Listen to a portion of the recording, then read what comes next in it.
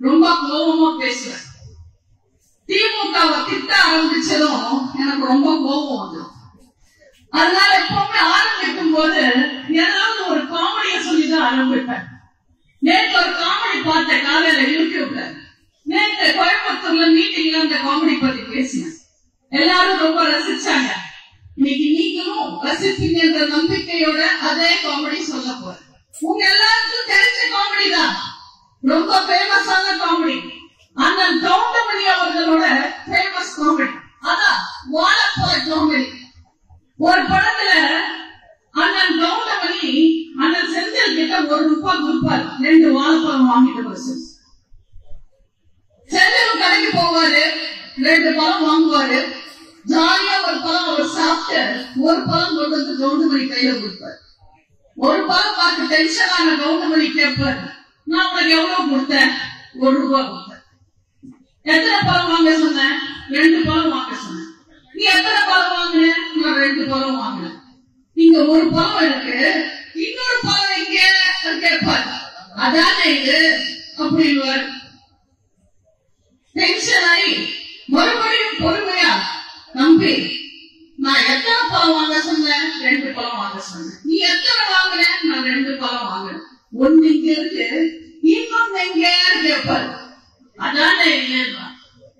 இப்படி அவர் பொறுமையா நிதானமா மாத்தி மாத்தி எப்படி கேட்டாலும் கடைசி வரைக்கும் அதுதான் இதுன்னு சொல்லி கவுண்டமணிய டென்ஷன் ஆக்குவார். அதே மாதிரிதான் இன்னைக்கு தமிழ்நாட்டுல திமுக ஆட்சி நடந்துகிட்டு இருக்கு. அத்தனை பெண்களுக்கும் ₹1000 தரோன்னு சொல்லிட்டு இப்ப அத்தனை பேருக்கு தகுதி இல்ல, 1 கோடி பேருக்கு கொடுப்போம்னு சொல்றாங்க. யோசிச்சுக்கிட்டு நம்ம அண்ணன் எடப்பாடியார் டென்ஷனா சட்டசபையில கேட்கிறாரு. தேர்தல் சமயத்துல அத்தனை பெண்களுக்கும் ₹1000 கொடுக்கணும்னு சொன்னீங்களே, இப்ப 1 கோடி பேருக்கு மட்டும் கொடுக்கிறேன்றீங்க, மிச்சம் எப்ப தருவீங்கன்னு கேட்டா அதாங்க இதுங்கிறாங்க. நம்ம அண்ணன் எடப்பாடியாரும் பொறுமையா பிரச்சாரத்துக்கு வந்தீங்களா கேட்டு வந்தோம். அப்பா புள்ள 2 பேரும் வந்தீங்களா கேட்டு வந்தோம். அத்தனை பேருக்கு ₹1000 தருவோம்னு சொன்னீங்களா கேட்டாரு, சொன்னோம். இப்ப 1 கோடி பேருக்கு தானே தரேன்றீங்க, மிச்சம் எங்கன்னு கேட்டாரு. அதாங்க இதுன்றாங்க. இப்படி சொன்னது ஒண்ணு செய்யறது ஒண்ணு நடத்துற ஏழாவோட ஏமாற்றத்தோட ஆள தெரியாத ஆட்சிதான் இன்னைக்கு இங்க நடந்துகிட்டு இருக்கு. தேர்தல் சமயத்துல என்னெல்லாம் பேசுறாங்க, என்னெல்லாம் கம்பி கட்டுற கதை சொன்னாங்க, ஏதாவது செஞ்சாங்களா? ஒரு பேட்டியில ஸ்டாலின் சொன்னாரு, என் பையன் அரசியலுக்கே வரமாட்டாரு சொன்னாங்க. செஞ்சாங்களா? தேர்தல் சமயத்துல உதயநிதி ஊரூரா வந்து சொன்னாரு, நீட் ரகசியம் எங்களுக்கு தெரியும், நாங்க வந்தா ஒரே கையெழுத்துல நீட்ட ஒழிச்சிடுவான்னு சொன்னாங்க. செஞ்சாங்களா? அதே உதயநிதி மறுபடியும் ஒரு பேட்டியில சொல்றாரு, நான் சத்தியமா அமைச்சராக மாட்டேன்னு சத்தியம் பண்றாரு சொன்னாங்க. செஞ்சாங்களா? கனிமொழி நாங்க ஆட்சிக்கு வந்ததும் முதல் கையெழுத்து மது ஒழிப்புக்கு சொன்னாங்க. செஞ்சாங்களா? இவ்வளவா சொன்னாங்க? இதை மட்டுமா சொன்னாங்க? இன்னும் எத்தனையோ சொன்னாங்க. பொங்கலுக்கு ₹5000 பரிசு தருவாங்க சொன்னாங்க. நெல்லுக்கு குவிண்டாலுக்கு ₹2500 தருவாங்க. கரும்புக்கு டன்னுக்கு ₹4000 தருவாங்க சொன்னாங்க. கேஸுக்கு ₹100 மானியம் தருவாங்க சொன்னாங்க. பழைய பென்ஷன் திட்டத்தையே கொண்டு வருவோம்னு சொன்னாங்க. கல்வி கடன், பயிர் கடன், நகை கடன் எல்லா கடையும் ரத்து பண்றோம், தள்ளுபடி செய்வோம்னு சொன்னாங்க. ஏதாவது ஒன்னாவது மக்களுக்காக செஞ்சாங்களா? தயவு செஞ்சு நீங்க எல்லாரும் அடுத்த தேர்தல்ல ரெட்டையருக்கு ஓட்டு போடுங்க, அம்மாவுக்கு ஓட்டு போடுங்க, அண்ணன் எடப்பாடியாருக்கு ஓட்டு போடுங்க. நாங்க திமுகவை தள்ளுபடி செய்வோம். நீங்க எல்லாரும் நிம்மதியா வரலாம். இந்த அளவுல ஆட்சியில் அமைச்சரா இருக்கிற விளையாட்டுத்துறை அமைச்சரா இருக்கிற விளையாட்டு பையன் பாண்டாய் பாய் 2 நாள் முன்னாடி பேசுறாரு, அதிமுக காரங்க சட்டசபையில நாற்காலிக்கு அடிச்சுக்கிறாங்க. நாற்காலி ஸ்டாலினுக்காக யார் அடிச்சுக்கிறதுன்னு இந்த ஊருக்கே தெரியும்.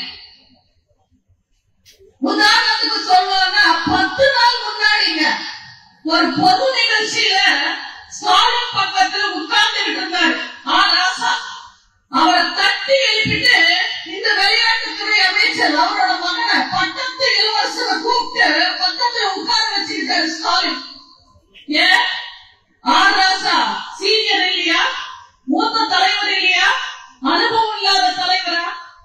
அதே நாற்காலியில துரைமுருகனோ பொன்முடியோ யாராவது உட்கார்ந்து இருந்தா, நேருவோ உட்கார்ந்து இருந்தா ஸ்டாலின் இப்படி செய்வாரா? செய்ய மாட்டாரு. ராசா தானே, ஒடுக்கப்பட்ட தலைவர் தானே, தள்ளி உட்காரட்டோன்னு நினைச்சாங்க. இவங்க எல்லாம் ஊருக்கு முன்னாடி வந்து மேல போட்டு சமூக நீதி, சனாதனம், பகுத்தறிவுன்னு பேசுறாங்க. சட்டசபை வரலாறெல்லாம் உதயநிதிக்கு தெரிய வாய்ப்பே இல்லைங்க. நான் ஒன்னும் திமுக மாதிரி இல்ல.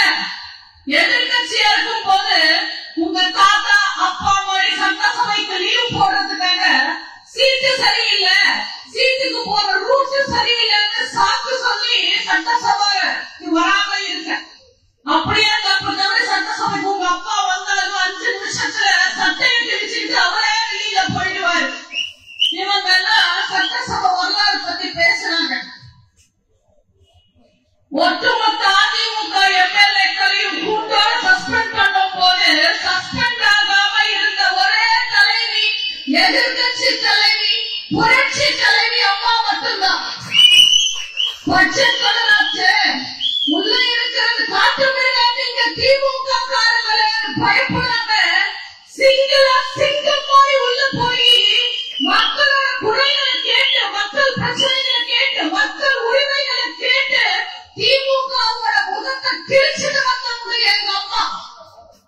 அந்த அம்மா வழி வந்தவங்க நாங்க. எங்களை பார்த்து நீங்க சொல்றீங்க உங்க தாத்தா பத்தி உங்களுக்கு தெரியாது தம்பி. ஒரு நாள் கூட சட்டசபைக்கே வராம சம்பளம் வாங்குறவர் உங்க தாத்தா. அதை விட அசிங்கம், இலாக்கா இல்லாத அமைச்சரா படுத்த படுக்கையா மோலசா வரைச்சு உங்க மாமா முரசொலி மாடல கிட்டத்தட்ட 1 வருஷம் ஆஸ்பத்திரி பெட்டியே வச்சிருந்தாங்க. எதுக்காக?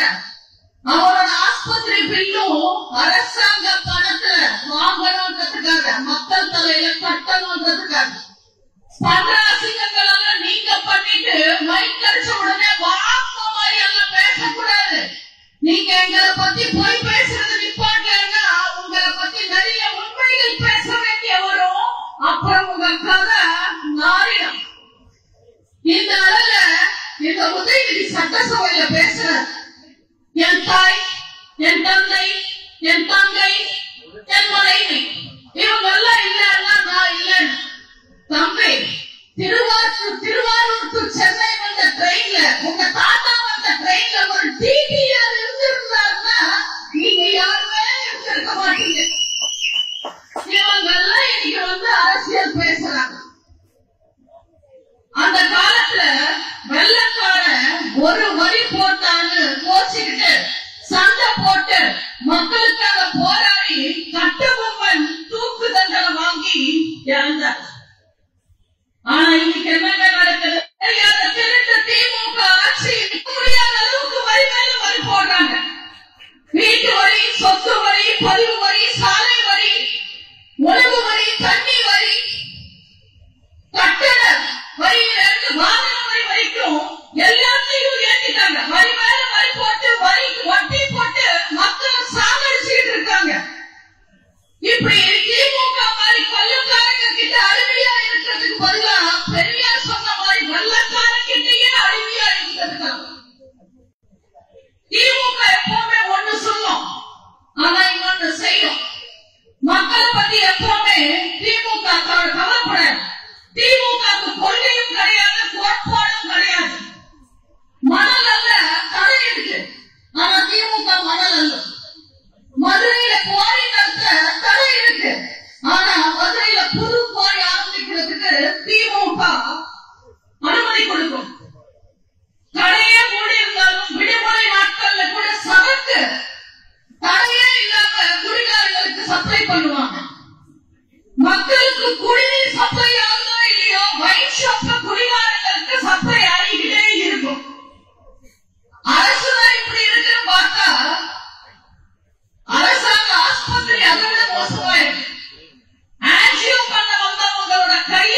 பண்றாங்க.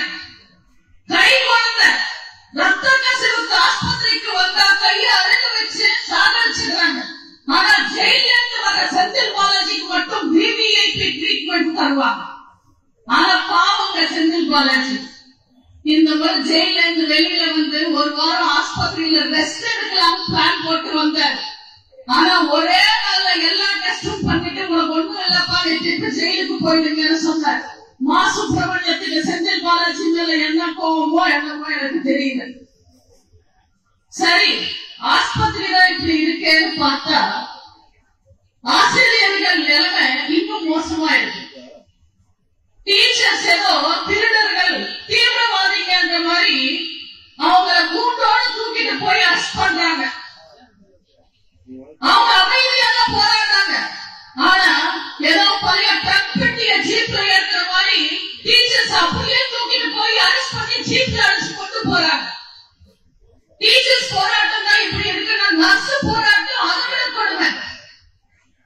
கொரோனா காலத்துல நர்ஸ் தாங்க யூனிஃபார்ம் போட்ட கடவுள். உயிருக்கு ஆபத்துன்னு தெரிஞ்சா கூட யாருமே வீட்டுல உட்கார்ந்துகிட்டு வேடிக்கை பார்க்கல. அத்தனை பேரும் வந்து மக்களுக்காக வேலை பார்த்து உசுறு கொடுத்து வேலை பார்த்தவங்க. அந்த மாதிரி நர்ஸுக்கு இன்னைக்கு ஊதியம் கிடையாது, மரியாதை கிடையாது. ஒரு பக்கம் டீச்சர்ஸ் போராடுறாங்க, ஒரு பக்கம் நர்ஸ் போராடுறாங்க, ஒரு பக்கம் மாணவர்கள் போராடுறாங்க, ஒரு பக்கம் மீனவர்கள் போராடுறாங்க, ஒரு பக்கம் விவசாயிங்க போராடுறாங்க, ஒரு பக்கம் தொழிலாளிங்க போராடுறாங்க, ஒரு பக்கம் முதலாளிங்க போராடுறாங்க. அத்தனை தரப்பு மக்களும் அவங்க உரிமைகளுக்காக போராடுறாங்க. ஆனா இந்த ஆளு தெரியாத திருட்டு திமுக அரசாங்கம் போலீஸ கையில வச்சு தேர்தல் சமயத்துல உருட்டி விளம்பரம் கொடுத்தாங்க. இன்னைக்கு மக்களை ஒத்தடிமைகளா நினைச்சு போலீஸ வச்சு உருட்டி தூக்கி போடுறாங்க. திமுக இன்னைக்கு மக்களை தூக்கி எறியா. ஆனா அடுத்த தேர்தல்ல மக்கள் திமுக எங்க தூக்கி எறிகிறாங்க நம்ம பார்க்க போறோம். இவங்க எல்லாம் அரசியல் பேசுறாங்க. நல்லா யோசிச்சு பாருங்க. போன சட்டமன்ற தேர்தல் போட்டாங்க. ஆனா இன்னைக்கு திமுக யாருக்கு சப்போர்ட் பண்றாங்க? காங்கிரஸ். இதோ வருது நாடாளுமன்ற தேர்தல். அந்த நாடாளுமன்ற தேர்தல்ல திமுக யாருக்கு ஓட்டு கேட்டு வருவாங்க? காங்கிரஸ். நான் ஸ்டாலின கேட்கிறேன், நீங்க சோத்துல உப்பு போட்டு சாப்பிட்டா தமிழக மக்களுக்கு விசுவாசமா இருந்தா போட்டோக்கு போஸ்ட் கொடுக்கிறது மட்டும் இல்லாம உண்மையான விவசாயிகளின் நண்பனா இருந்தா தமிழனுக்கு தண்ணி தராத காங்கிரஸ் இங்க ஆட்சியில வந்துடக்கூடாது, மத்தியில வரக்கூடாதுன்னு சொல்லி பிரச்சாரம் பண்ணுங்க. அப்புறம் மக்கள் கிட்ட வந்து விடியல் ஆட்சின்னு பேசுங்க. ஆனா பேச மாட்டார், சொல்ல மாட்டார். சட்டமன்றத்தில் காவிரி பிரச்சனைக்காக இந்த ஆள தெரியாத திமுக அரசாங்கம் அறிக்கை விடுறாங்க. நம்ம அண்ணன் எடப்பாடியார் எழுந்து நின்று கேள்வி கேட்கிறாரு. அது என்ன, கர்நாடகா அரசாங்கம் தண்ணி தரலன்னு சொல்றீங்க, காங்கிரஸ் அரசாங்கத்தை எதிர்த்து அறிக்கை கொடுங்கன்னு சொல்றாரு. வாயா திறக்கலையே ஸ்டாலின், வாயா திறக்க மாட்டாரு. ஏன்னா ஸ்டாலின் வாயை திறந்தா இந்தியா கூட்டணி உடைஞ்சிடும், காங்கிரஸ் திமுகவை தோற்று விட்டுடும். அடுத்தவங்க முதுகுல சவாரி செஞ்சே வாழ்ந்த திமுக அரசியல் அனாதை ஆயிடும். இவங்க எல்லாம் பேசுறாங்க. நான் ஸ்டாலின், உதயநிதி, துரைமுருகன், கனிமொழி, ஆர் ராசா, இன்னும் அத்தனை திமுக கட்சிக்காரங்களையும் நான் கேட்கிறேன். எங்க மறைந்த தலைவர்கள் அவமானப்படுத்தினாங்கிறதுக்காக நாங்க கூட்டணிய முடிச்சோம். ஆனா இன்னைக்கு தமிழனுக்கு அநியாயம் நடக்குது. டெல்டா விவசாயிங்க பட்டி சாகுறாங்கன்னு தெரிஞ்சதுக்கு அப்புறம் கூட நீங்க ஏன் காங்கிரஸ் கையை நட்டுறீங்க? அப்ப நீங்க அடிமைங்களா, நாங்க அடிமைங்களா? திமுக வெறும் அடிமைங்க கிடையாதுங்க, மொத்த அடிமைங்க.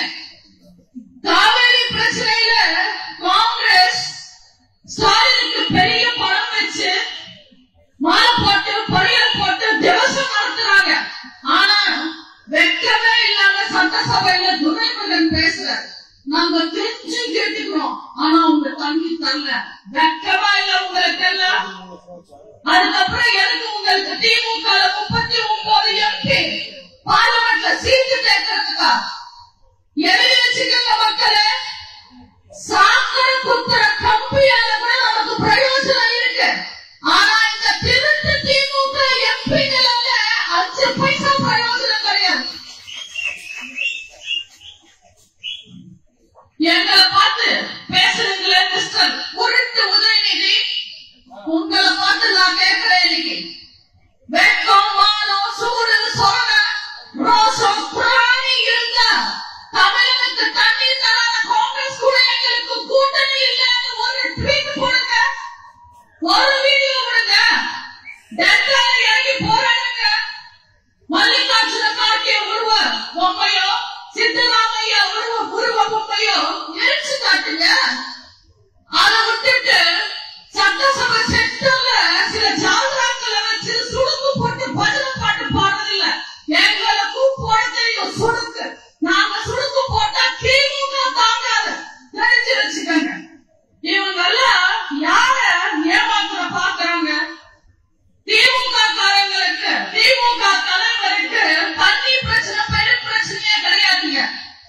அவங்க பால்ல நீர் பாய்ச்ச யோசிக்கிற அளவுல கால்வாசியாவது பயிர்ல நீர் பாய்ச்ச யோசிச்சிருந்தா நாடு உருப்படும். ஆனா ஸ்டாலின் எல்லாம் பயிர் பத்தி கவலைப்படுறாங்க. அவருக்கு மண்டைக்கு மேல நிறைய கவலை இருக்கு. திமுக போன வாரம் ஃபுல்லா பாத்தீங்கன்னா ஜெகத்ரட்சகன் வீட்டுல ரைடு. அது மட்டும் இல்ல, ஆகாஷ் பினாமி வீட்லயும் ரைடு. ஒரு 54 கோடி சொத்து முடக்கிட்டாங்க. அது மட்டும் இல்ல, இன்னும் பொன்முடி, தங்கம் தென்னரசு, இன்னும் பல பேர் மேல திமுக கேஸ் போய்கிட்டு இருக்கு. ஏதாவது ஒரு திமுக அமைச்சர், ஏதாவது ஒரு திமுக எம்எல்ஏ, யாராவது ஒருத்தங்க கோர்ட் வாசல் டெய்லி ஏறிக்கிட்டே இருக்காங்க. ஆனா எதை பத்தியும் கவலைப்படாம, ஒரு பேட்டி கொடுக்காம, ஒரு அறிக்கை கொடுக்காம வேடிக்கை பார்க்கிறார் ஸ்டாலின். அதே செந்தில் பாலாஜி அரசாங்கப்ப மட்டும் உணர்ச்சிவசப்பட்டு சீண்டி பார்க்காதீங்க, நீங்க பார்க்க மாட்டீங்க மிரட்டல் விட்டாரு. ஏன் செந்தில் பாலாஜி மட்டும்தான் ஓட்டு வாங்கி எம்எல்ஏ ஆனாரா? உங்க மற்ற தலைவர்கள் எல்லாம் உலக வங்கியில கடன் வாங்கிய எம்எல்ஏக்கள் ஆனாங்க. செந்தில் பாலாஜிக்கு விட்ட வீடியோயே மற்றவங்களுக்கு விடல. ஏன்னா ஒரு வாட்டி அவங்க சீட்டி பார்க்காதீங்கன்னு சொன்னதுக்கு அவங்க நோட்டி பார்க்க ஆரம்பிச்சுட்டாங்க. இதுக்கு மேல அவர் பேசுவாருன்னா அத்தனை பேருக்கும் ஆபரேஷன் தான்.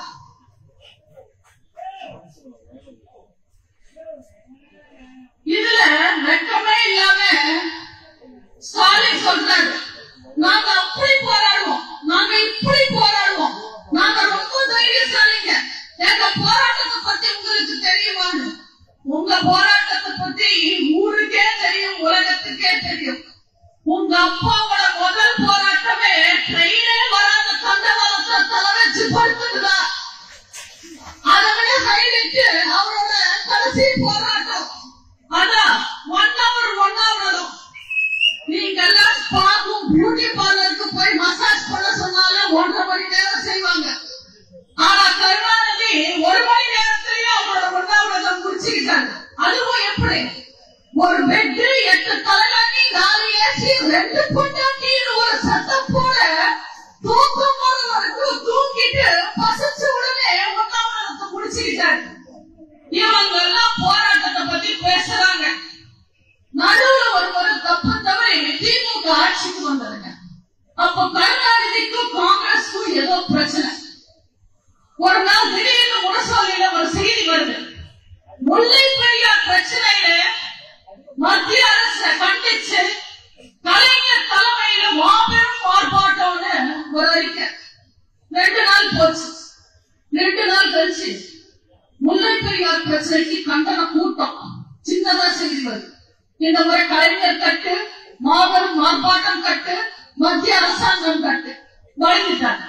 அதுக்கப்புறம் 2 நாள் கழிச்சு அந்த கூட்டமே கட் ஆயிடுச்சுன்னு வச்சுக்கோங்க.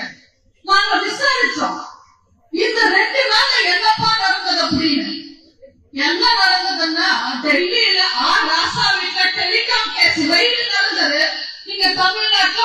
பிரச்சனை, முல்லைப்பெரியார் பிரச்சனை முடிஞ்சிருச்சு.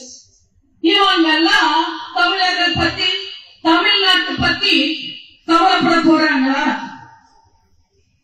ஆனா அண்ணா சொல்லுவார், மக்கள் மேலேயும் சில தவறுகள் இருக்கு. நீங்க சில பேர்கிட்ட போய் அமெரிக்கா ஜனாதிபதி யாருன்னு கேட்டு பாருங்க, தெரியாதுன்னு. ஆனா எவனோட வாகனம் என்னன்னு கேளுங்க, டக்குன்னு எருமைன்னு. எவனும் எவனை எருமையோட பார்த்திருக்க மாட்டான். ஆனா ஆணித்தனமா உறுதியா சொல்லுவாங்க, எருமைதான் எவனோட வாகனம். இப்படி மக்கள் மூட நம்பிக்கைகளோட இருக்கக்கூடாது. நம்பிக்கைகள் இருக்கலாம். தேவையில்லாத விஷயங்களை தெரிஞ்சுக்கிறத விட தேவையான விஷயங்கள் கண்டிப்பா நீங்க தெரிஞ்சுக்கணும். யூடியூப்ல விளம்பரத்தை பார்த்து, பேஸ்புக்ல பேஜ பார்த்து, இன்ஸ்டாகிராம்ல ஸ்டோரிஸ் பார்த்து, வாட்ஸ்அப் ஸ்டேட்டஸ் பார்த்தெல்லாம் நீங்க ஏமாறக்கூடாது. யார் உங்களை ஏமாத்துறாங்க, யார் உங்க உரிமைகளுக்காக போராடுறாங்க, தலைவன் யாரு, திருடன் யாருன்னு நீங்க தெரிஞ்சுக்கணும். உங்களுக்காக போராட நாங்க இருக்கோம். நாங்க எப்பவுமே உங்களுக்கு உங்க பக்கம் இருப்போம். ஆனா எங்க பக்கம் நீங்களும் இருக்கணும். அதிமுக காரங்க யாருன்னு நினைச்சீங்க? இதய தெய்வங்கள் வழியில் வந்தவங்க. இருந்தாலும் மறைந்தாலும் பேர் சொல்ல வேண்டும், இவர் போல யார் என்று ஊர் சொல்ல வேண்டும் என்று வாழ்ந்த புரட்சி தலைவர் வழி வந்தவங்க. தனக்கப்புறம் எத்தனை நூற்றாண்டுகள் ஆனாலும் மக்களுக்காக மென்மேலும் மென்மேலும் அனைத்து இந்திய அண்ணா திராவிட முன்னேற்ற கழகம் இயங்கிக் கொண்டே இருக்கும் ஒரு சூழ்நிலை புரட்சி தலைமை வழங்கினவங்க. போராடுறது எங்களுக்கு புதுசு இல்லை, எப்பவுமே போராடுவோம். ஆனா நீங்க போலி விளம்பரங்களை கண்டு நீங்க ஏமாந்து போக கூடாது. நீங்க தெளிவா யோசிக்கணும். திமுக அவங்களோட குறைகளை, பொய்களை, ஆழ தெரியாத தனத்தை, அராஜகங்களை, அட்டூழியங்களை மறைக்க மக்களை திசை திருப்ப சனாதனம், சமூக நீதி, பகுத்தறிவு, திராவிட மாடல் பேசுவாங்க. மேல போட்டு சனாதனம், சமூக நீதி, பகுத்தறிவு போடுவாங்க, பேசுவாங்க. ஆனா குஷ்புக்கு கோவில் திறந்தா கூட முதலாளா போயிட்டு கும்பிடு போட்டு நிற்பாங்க. இதுதான் திமுக. இந்த சனாதனம் பத்தி யாருப்பா பேச ஆரம்பிச்சாங்கன்னு கேட்டா நம்ம பால்வாய் போய் உதயநிதிங்க. தெரியாமதான் கேட்கிற, சனாதனத்துக்கும் உதயநிதிக்கும் என்னங்க சம்பந்தம்? ஊடக நண்பர்கள் எல்லாம் போய் உதயநிதிய ஒரு 4 முறை கேட்க சொல்லுங்க. சனா அண்ணா, சனாதான், தனா அண்ணா, தவன் தான் அவருக்கு அவ்வளவுதான் தெரியும். இவர் சனாதனம் பத்தி பேசின உடனே அவரோட கூட்டணி கட்சி தலைவர்கள் மமதா பானர்ஜியிலிருந்து ராகுல் காந்தி வரைக்கும், உனக்கு என்னப்பா நீ பைக்கும், நீ என்ன வேணும்னாலும் பேசுற, எங்களுக்கும் அதுக்கும் சம்பந்தம் இல்லைன்னு சொல்லிவிட்டே போயிட்டாங்க. இவரு சனாதனம் பத்தி பேசுறாங்க. அவங்க எப்படி இருக்காங்க கொஞ்சம் யோசிச்சு பாருங்க. ஆயுத பூஜையில வைக்கிறதுக்காக நம்ம ஒரு 8 ரூபாய்க்கு எழுதுற நம்ம வாங்கிட்டு வந்து ஆயுத பூஜையில வச்சு நம்ம சாமி கும்பிட்டா நம்ம பைத்தியக்காரங்க சொல்லுவாங்க. ஆனா 80 கோடி செலவு பண்ணி எழுதாத பேனாக்கு, செப்டம்பர் பேனாக்கு கடல்ல செலவழிப்பாங்க. கேட்டா இது பகுத்தறிவுவாங்க. நல்ல பகுத்தறிவு, நல்ல நாத்தியம். இவங்க எல்லாம் பேசுறது பாருங்களேன். எதுக்கு பேசுறாரு, எதுனால பேசுறாருன்னே தெரியாம வாய் விட்டாரு பால்வாய் போய் உதயநிதி. சனாதனம் ஒழிக்கதான் திமுக ஆரம்பிச்சது. சனாதனத்தை ஒழிக்காம நாங்க தூங்க மாட்டோம், திமுக ஆட்சி போனாலும் பரவாயில்லன்னு அன்னைக்கு ரொம்ப ஆவேசமா பேசினாரு. இப்போ கோர்ட்டு கூப்பிட்டு காரி துப்புன உடனே நேற்று சொல்றாரு, நான் தனிப்பட்ட முறையில பேசினேன், அமைச்சர் முறையில பேசல, நான் அப்படி சொல்லல, இப்படி சொல்லிடுறேன். இப்படி மாத்தி மாத்தி பேசுறவங்க தான் திருட்டு திமுக. நான் போன தேர்தலையே சொன்னேன், உங்க வீட்டுக்கு வர திருடன் கூட நம்புங்க, ஆனா திமுக காரங்க நம்பாதீங்க.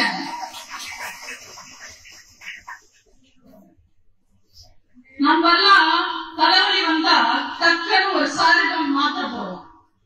உங்களுக்கு தெரியும், ஏன்னா தலைமையை எப்படியாவது டக்குன்னு அடைச்சிடணும். அதே மாதிரிதான் யாராவது நியாயமான 4 கேள்வி கேட்டா ஸ்டாலினுக்கு பதில் சொல்ல தெரியாது.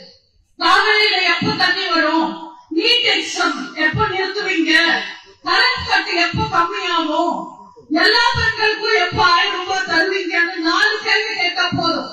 உடனே ஸ்டாலின் மணிப்பூர் கலவரத்துல இருந்து மனுஸ்மிருதி வரைக்கும் பேச ஆரம்பிச்சிருவார். சனாதனம் சனாதனம் சனாதனம் பேசுறாரு. உண்மையில் என்ன நடந்தது தெரியுமா? யாரோ ஒருத்தர் போய் வேக வேகமா போய் சொல்லியிருக்காரு, உதயநிதிக்கு சமாதானத்தால பிரச்சனை. உடனே நம்மால டக்குன்னு நம்ம சந்தானத்துக்கு கூப்பிட்டு உலகம் உதயநிதிக்கு என்னப்பா பிரச்சனைன்னு கேட்கிறாரு. அவரோட அறிவு அவ்வளவுதான். இதுல புதுசா திமுக ஒரு திட்டத்தை ஆரம்பிச்சிருக்காங்க. திமுக கட்சிக்காக என்னப்பான்னு கேட்ட, ஒன்றிணைவோம் வான்னு ஒரு டைட்டில் சொன்னாங்க. அது என்ன ஒன்றிணைவோம் வா, இதன் மூலம் என்ன செய்ய போறாங்கன்னு கேட்டா 15 கோடி பேரை திமுக உறுப்பினரா சேர்க்க போறாங்கன்னு சொல்றாங்க. அட முட்டாளுங்களா, தமிழ்நாட்டு மக்கள் தொகையே 8 கோடி பேர் தான். இதுல இவர் எங்கிருந்து 15 கோடி பேரை கூட்டிட்டு வந்து தமிழக திமுக உறுப்பினரா சேர்க்க போறாங்கன்னு தெரியல. 1000 ரூபாய் மட்டும் 1 கோடி பேருக்கு தருவாங்க. ஆனா திமுக உறுப்பினரா 15 கோடி பேரை சேர்ப்பாரா? இது எங்க போய் பேசுறது? தாமஸ் ஆல்வா எடிசன் இறந்தப்போ அவருக்கு அஞ்சலி செலுத்துற கூட்டத்துல அவருக்கு மரியாதை செலுத்துறதுக்காக 2 நிமிஷம் கரண்ட் கட் பண்ணாங்க. ஏன்னா மின்சாரத்தை கண்டுபிடிச்சது அவரு. கருணாநிதி இறந்தப்போ அவருக்கு அஞ்சலி செலுத்துற கூட்டத்துல மின்சாரத்தை திருடினாங்க. ஏன்னா திருத்த கண்டுபிடிச்சது இவரு. அப்படிப்பட்ட கருணாநிதி வழிவந்த வாரிசு ஸ்டாலினா மக்களுக்கு நல்லாட்சி கொடுக்க போறாங்க. திமுக எப்பவுமே ஒண்ணு பேசும், ஒண்ணு செய்யும். காவிரியில தண்ணி கொண்டு வரவே மாட்டாங்க திமுக. ஆனா காவிரி தண்ணிக்கு போராடுறவங்க கூட போராட்டத்துல கலந்துப்பாங்க. ஈழ தமிழர்களை காப்பாற்றவே மாட்டாங்க திமுக. ஆனா ஈழ தமிழர்களுக்காக போராட்டத்துல கலந்துப்பாங்க. ஸ்டெர்லைட் ஆலையில திமுக திறப்பாங்க, ஆனா போராட்டத்துல கலந்துருப்பாங்க. ஜல்லிக்கட்டு அவங்களே தடை போடுவாங்க, ஆனா ஜல்லிக்கட்டு போராட்டத்துல கலந்துப்பாங்க. கச்சதீவை எழுதி கொடுத்து தானே வைப்பாங்க திமுக, ஆனா கச்சதீவை மீட்கணும்னு போராட்டத்துல கலந்துப்பாங்க. ஹைட்ரோ கார்பன் திட்டம் அவங்களே கொண்டு வருவாங்க, ஆனா அதுக்கு எதிரான போராட்டத்துல அவங்களும் கலந்துப்பாங்க. மீட்டருக்கு கையெழுத்து போட்டதே ஸ்டாலின், கொண்டு வந்ததே திமுக, ஆனா விவசாயிங்க கூட சேர்ந்து போராட்டத்துல கலந்துப்பாங்க. சட்டம் போட்டு மீட்டு அவங்களே கொண்டு வருவாங்க, ஆனா மீட்டுக்கு எதிரான போராட்டத்துல அவங்க கலந்துப்பாங்க. காலையில குடிக்கிறவங்க குடிக்காரனே இல்லாத குடிக்காரங்க உற்சாகப்படுத்துவாங்க, ஆனா மது ஒழிப்புக்காக போராடுவாங்க. இப்படி சொன்னது ஒண்ணு செய்யறது ஒண்ணு டிராமா போடுறதுதான் திமுக பாருங்க. கரெக்டா இல்லையா? சொன்னாங்களா இல்லையா? நான் உண்மையை பேசுறேன்னா இல்லையா? இதெல்லாம் எனக்கு தெரியும். நான் பேசும்போது நீங்க ஆமா சொல்றீங்க, ஆனா நீங்க யோசிக்கணும். ஓட்டு போடுறதுக்கு முன்னாடி நீங்க தான் இத பத்தி யோசிச்சு பார்க்கணும். திமுகக்கு ஓட்டு போடுறதும் குரங்குக்கு கோட்டு போடுறதும் ஒண்ணுதான். சுத்த வேஸ்ட். திமுக கட்சி தான் இப்படி இருக்காங்கன்னா திமுக கட்சிக்காரங்க அவங்க வருவாங்க. நீங்க திமுக கட்சிக்காரங்க கிட்ட போய் பேசி பாருங்க. இந்துன்றது மதமே இல்லை, இந்து எல்லாம் திருட, இந்து கடவுளே இல்லைன்னு சொல்லுவாங்க. ஆனா நாங்க 1000 கோவில் கும்பாபிஷேகம் நடத்துறோம்னு போஸ்டர் ஒட்டுவாங்க. இது ஒரு நாடே கிடையாது, மத்திய அரசாங்கமே கிடையாது, இது ஒன்றிய அரசுன்னு பேசுவாங்க. ஆனா மத்திய அமைச்சர் பதவிக்காக 1 லட்சம் பேரை கவு கொடுப்பாங்க. இது கூட பரவாயில்ல. நாங்க இந்தியர்களே கிடையாது, நாங்க தமிழர்கள், நாங்க திராவிடர்கள் சொல்லுவாங்க. எப்படிதான் சொல்றேன்னு கேட்டா, தெலுங்கு பேசுற கருணாநிதியும் அவரோட பிள்ளையும் அவரோட பேரனும் அவரோட குடும்பம் எங்க தமிழ் தலைவர்கள். இவங்களுக்கெல்லாம் நம்ம பேசி புரிய வைக்க முடியுமா? 10 பைத்தியத்துக்கிட்ட கூட பேசி புரிய வச்சுக்கலாம். ஆனா இந்த கொத்தடிமைங்க ஊபிஸ் இருக்காங்க, உடன்பிறப்புகள், இவங்க கிட்ட பேசினா நம்ம பைத்தியம் ஆயிடும். இதுல அந்த திமுக தலைவர் கருணாநிதியோட பெண் வாரிசு கனிமொழி ஒரு மேடையில பேசுறாங்க. கேட்கிறாங்க, கடவுளுக்கு ரொம்ப சக்தி இருக்கு, கடவுள் தான் எல்லாரையும் காப்பாற்றுறாங்கன்னு சொல்றாங்களே, அப்ப எதுக்காக கடவுளுக்கு பக்கத்திலேயே இருக்கிற முட்டிகளுக்கு கேமரா வச்சிருக்கீங்க, செக்யூரிட்டி போட்டிருக்கீங்கன்னு கேட்டாங்க. நியாயமான கேள்விதான். இதுக்கு முன்னாடி எல்லாம் கடவுளுக்கு மட்டும் இல்ல, கோவிலுக்கே கேமரா செக்யூரிட்டி எல்லாம் கிடையாது. ஆனா என்னைக்கு கடவுளே இல்லைன்னு சொல்ற திருட்டு திமுக கோவிலுக்குள்ள வர ஆரம்பிச்சானோ அன்னைக்கே நாங்க செக்யூரிட்டி கேமரா போட வேண்டிய அவசியம் வந்துருச்சு. ஏன்னா திமுக கிட்ட கடவுளையும் காப்பாற்ற முடியாது, கோவிலையும் காப்பாற்ற முடியாது. ஏன்னா இந்துக்கள் மட்டும் ஏமாத்தல, மைனாரிட்டி மக்களையும் ஏமாத்துறாங்க. மைனாரிட்டி மக்களின் காவலர்கள் நாங்க தேர்தல் சமயத்துல பேசுவாங்க, எதிர்கட்சியா இருக்கும் போது பேசுவாங்க, மோசியில் அவங்க ஓட்டு வாங்குவாங்க. ஆனா ஆட்சி பிடிச்சதுக்கு அப்புறம் மைனாரிட்டி மக்களை திரும்பி கூட பார்க்க மாட்டாங்க. யோசிச்சு பாருங்க, அவங்க எதிர்கட்சியா இருக்கும் போது ஹிஜாப் போராட்டம், குடியுரிமை போராட்டம், எத்தனை போராட்டம் செஞ்சாங்க மைனாரிட்டி மக்களுக்காக. ஆட்சிக்கு வந்ததுக்கு அப்புறம் மைனாரிட்டி மக்களுக்கு ஏதாவது செஞ்சிருக்காங்களா? செஞ்சதே கிடையாது. ஆனா எங்க அம்மா செஞ்சிருக்காங்க. நாகூர் சர்க்கார் சந்தனம் கூட்டுக்கு சந்தனம் கொடுத்தாங்க எங்க அம்மா. ஜெருசலேம் யாத்திரைக்கு உதவுனாங்க எங்க அம்மா. கோவில்ல அன்னதானம் கொண்டு வந்தாங்க எங்க அம்மா. அன்பு சகோதரர் சொன்ன மாதிரி சமூக நீதி அடையாளமா இருந்தாங்க எங்க அம்மா. ஒடுக்கப்பட்டவனுக்கு உணவு இலாக்கா கொடுத்து ஊருக்கே சோறு போட சொன்னாங்க. அவருக்கு உச்சகட்ட பதவியான சபாநாயகர் பதவி கொடுத்து முதல்வராக இருந்த எங்க அம்மா எழுந்து நின்று வணங்குறாங்க. சமூக நீதி என்னாது. ஆனாலும் எங்க அம்மா எனக்குமே சமூக நீதி சனாதனமான விளம்பரம் கொடுத்ததே கிடையாது. ஏன்னா எங்க அம்மா மக்களுக்காகவே நான், மக்களால் நான் தன் கடைசி மூச்சு வைக்கும் வாழ்ந்தவங்க. அதிமுக 52 வருஷ ஆலமரம். இது மண்ணில நட்ட மரம் இல்ல, மக்களோட மனசுல நட்ட மரம். இத நேற்று முளைச்ச புல்லெல்லாம் அசைக்க பார்க்கணும்னு நினைக்கிறது முட்டாள்தான். காக்கா கூட்டுல குயில் வந்து முட்டை போட்டுடும்.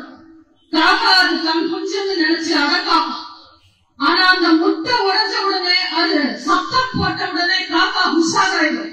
இது நம்ம இனம் இல்லைன்னு வெளியில தள்ளிடும்.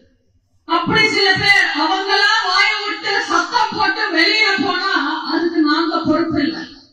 எங்க கூட இருக்கிற வரைக்கும் தான் அவங்களுக்கு மரியாதை, அவங்களுக்கு பாதுகாப்புன்னு அவங்க போக போக தெரிஞ்சுப்பாங்க. சில பேர் எங்க கிட்ட கட்சி எப்படி நடத்தணும், எதிர்கட்சியா எப்படி செயல்படணும், தேர்தலை எப்படி சந்திக்கலாம்னு எங்களுக்கு கிளாஸ் எடுக்கிறாங்க. அவங்களுக்கு தெரியல, அவங்க கிளாஸ் எடுக்கிற ஸ்கூல்ல நாங்க ஹெட் மாஸ்டர். அது தெரியாம எங்க கிட்டயே கணக்கு பேசுறாங்க. அவங்களுக்கு நான் ஒரு கணக்கு சொல்றேன், கரெக்டா இருக்கான்னு பாருங்க. பிஜேபி போடுறது இன்றைய கணக்கு, காங்கிரஸ் போடுறது நாளைய கணக்கு, அண்ணாமலை போடுறது மனக்கணக்கு, திமுக போடுறது பணக்கணக்கு, ஓபிஎஸ் போடுறது நாள் கணக்கு, டிடிவி போடுறது தப்பு கணக்கு, கனிமொழி போடுறது ஜாதி கணக்கு, மக்கள் போடுறது நீதி கணக்கு, அந்த ஆண்டவன் போடுறது பாவ கணக்கு, எங்க அண்ணன் எடப்பாடியார் போடுறது நியாய கணக்கு. கூட்டி கழிச்சு பாருங்க, கணக்கு கரெக்டா வரும். உங்க எல்லாருக்கும் நேரம் ஆகுது, வீட்டுக்கு போக வேண்டிய சமயம் வந்துருச்சு.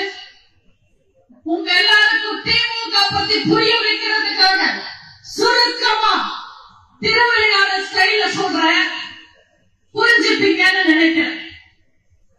பிரிக்க முடியாதது திமுகவும் கரண்ட் கட்டும், சேர்ந்தே இருப்பது திமுகவும் ஊழலும், சேராம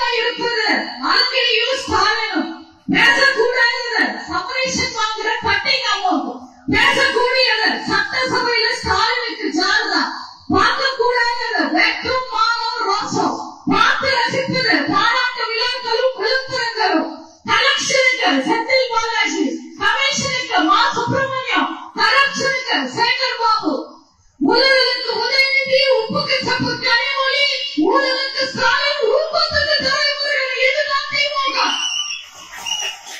இது காட்டு திமுக எதுவுமே இல்லை. தயவு செஞ்சு இந்த ஆழம் தெரியாத திருட்டு திமுகவை நம்பாதீங்க. கடந்த 10 வருஷம் அதிமுக ஆட்சியில் அதில் கடைசி 4 வருஷம் அண்ணன் எடப்பாடியார் ஆட்சியில என்ன தப்பு செஞ்சோம் நாங்க? மக்களால் நான், மக்களுக்காகவே நாங்கள் வாழ்ந்த அம்மா வழியில தானே நாங்க ஆட்சியை நடத்தணும். அதிமுக ஆட்சி காலத்துல உங்க வீட்டு வாசலுக்கு கவுன்சிலர் வந்து நின்னாங்களா? கோர்ட் வாசல்ல கொலை விழுந்ததா? பெண்களுக்கு பாதுகாப்பு இல்லாம போச்சா? தமிழ்நாட்டுல மத பிரச்சனை, ஜாதி பிரச்சனை, இன பிரச்சனை, மொழி பிரச்சனை வந்ததா? அதிமுக தமிழகத்தை அமைதி பூங்காவாக வச்சிருந்தது. 52 வருஷத்துல அதிமுக கிட்டத்தட்ட 30 வருஷத்துக்கு மேல ஆளுங்கட்சியா இருந்தது. மக்களுக்கு பிடிச்ச கட்சியா இருந்தது. உங்களுக்கான தன் இறுதி மூச்சு வரை உழைச்சு உழைச்சு உழைச்சு உயிர் விட்டவங்க எங்க அம்மா. அந்த அம்மாவோட புகழ வேறோட புடுங்கி இடையணும்னு நினைக்கிறாங்க. திருட்டு திமுக ஆட்சிக்கு நீங்க எப்படி கொண்டு வந்தீங்க? என்ன பாவம் செஞ்சோம் நாங்க? மக்கள் சேவை செஞ்சது தப்பா? மாணவர்களுக்கு மடிக்கணினி கொடுத்தது தப்பா? தாய் குலத்தை காத்தது தப்பா? தாய்க்கு தங்கம் கொடுத்தது தப்பா? அம்மா உணவகம் கொண்டு வந்தது தப்பா? அரசு பள்ளி மாணவர்களுக்கு இடஒதுக்கீடு கொடுத்தது தப்பா? காவிரி கேஸ் ஜெயிச்சது தப்பா? நீட் எக்ஸாம் நிறுத்தினது தப்பா? மழைநீர் சேமிப்பு திட்டம் தப்பா? கொரோனா காலத்துல எங்க ஆட்சி தப்பா?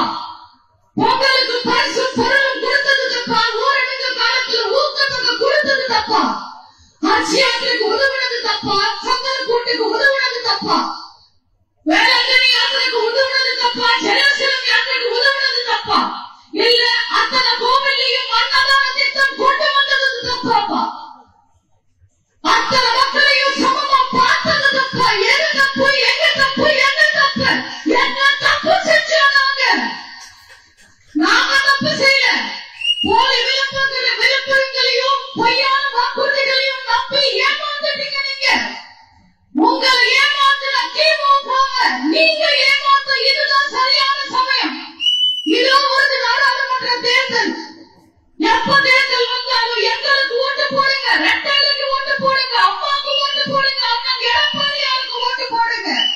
நீங்க இழந்த நிம்மதிய, நீங்க இழந்த உரிமைகளை, நீங்க இழந்த சந்தோஷத்தை நாங்க உங்களுக்கு மீட்டி தருவோம். ஒரு எம்பியோ 9 எம்பியோ 4 எம்பியோ 40 எம்பியோ தமிழர்களுக்காக ஒவ்வொரு அதிமுக எம்பியும் காவல் தெய்வமா இருந்து டெல்லியில வேலை பார்ப்பாங்க. உங்களை தொடரணும்னா அதிமுக எம்பியை தாண்டி வரணும். அதே மறுபடியும் நீங்க ஏமாந்து திமுக ஓட்டு போட்டா திமுக குடும்பத்தை